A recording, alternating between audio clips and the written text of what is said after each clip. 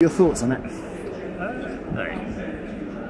Frustrated by the result, obviously. I think that's probably the biggest bit. You got the emotional side of the result right now, and obviously the manner of the game. I think I just said to the players afterwards in the changing room, I think it might not actually be the worst result for us in the longer term, which is a mad thing to say because I hate losing. But I think obviously with the manner of the performances and the results we've had in the last two pre-season games, the actual wake-up call, the grounding that actually we haven't cracked it. We have got a lot of work to do, and I think that for me is if we take that lesson and we use it as a positive outcome from an experience perspective to make sure that if you come here that doesn't happen, you don't give them anything, then we'll be a better group for it. They scored with their first chance, which they didn't have many chances through the game, did they?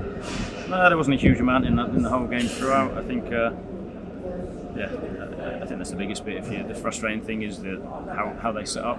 All the work we'd done, all the game plan was exactly what we said it would be, and that's probably the frustration. I think from the first half, it wasn't anything tactical. It was actually the behavioural element where, again, I think that you can sometimes get too hyped up, and I thought there was a few examples of that. People diving in 1v1, getting beat, people taking 3 or 4 touches, and it's almost game brain flips in rather than actually staying on plan and sticking to what we're trying to do.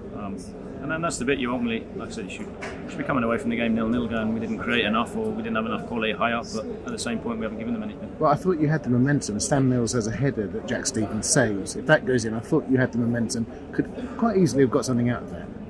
Yeah, I think overall we got into some dangerous areas. Definitely didn't create enough, and again, like I said, where we're at in the stage of a team, forming a new team, new ways of working it. We did have his complete control for large periods with 70% of the ball, but then it's what you do with it. And again, I think it's that keeping control, not turning it over and it ending up in the back of our net for in the space of 10 seconds. That's not it. But at the same point, it's then gone and how do we create? And we've got in some really good areas around the penalty box, but either lack quality in the decision or the execution on the action. Disappointing for you, disappointing for the players, but the biggest disappointment I think is for the fans because they've travelled in numbers, got behind you. We'll go again. Yeah, definitely. There's a lot of games left, 45 league games. I think that's the biggest bit. Like I said, terrific support today, and even at the end, obviously not the performance and the result we wanted, but still, showing an appreciation to the lads. Which, again, it wasn't for a lack of wanting it today. It wasn't for a lack of work. I thought we showed that. It was a lack of quality and a lack of emotional control. So, thanks to the fans, from me, from the players, and hey, we'll do everything in our power now to make it right Wednesday.